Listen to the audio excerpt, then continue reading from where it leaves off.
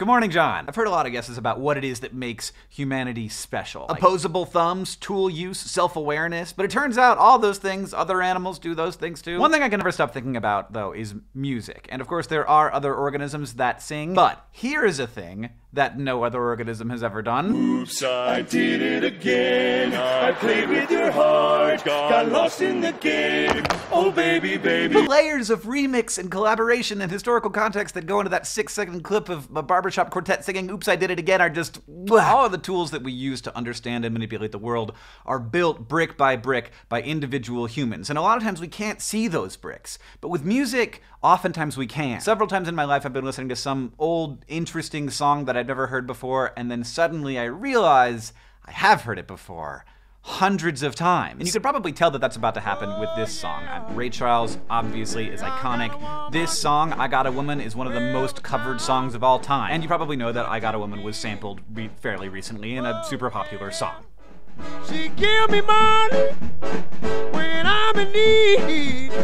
Yes. But you very well may have known that that was a sample from Ray Charles and Kanye West's Gold Digger, but you probably did not know about this. My mother's name. My mother's name. My mother's name.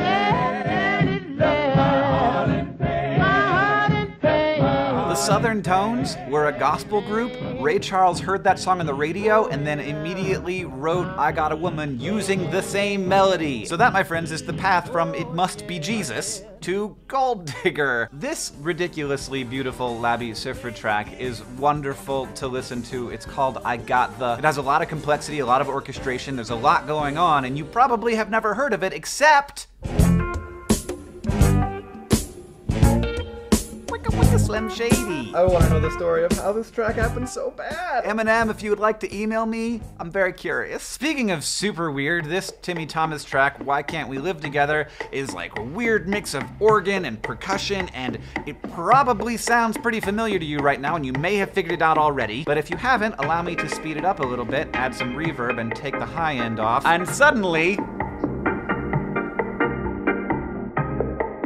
here's another song that you almost certainly have never heard before. Singing in the background right now is Linda Lindell. She was a backup act for Otis Redding and even James Brown, and when she released her pretty spectacular R&B single, What a Man, it went bad because she was white. The KKK told her to retire, otherwise they would make her life miserable for being a white person who was singing black music. And she did that, and the song was largely forgotten until... What a man, what a man, what a man, what a mighty good man. Say it again now. In 2003, after Salt and Peppa's song came out, Linda Lindell actually came out and performed her song, What a Man, for the very first time in public. And now that song lives on again in another hemisphere after Korean pop music group IOI did a version of it in 2016. Some people don't like samples. They say that it shows a lack of creativity or that they're stealing from other artists. But when I look at this, I see the example of the thing that actually makes humans unique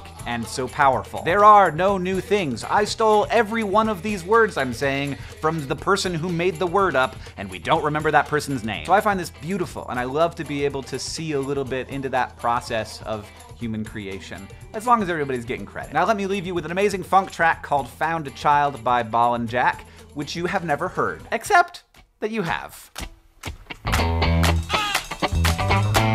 Give me your time, John. I'll see you on Tuesday.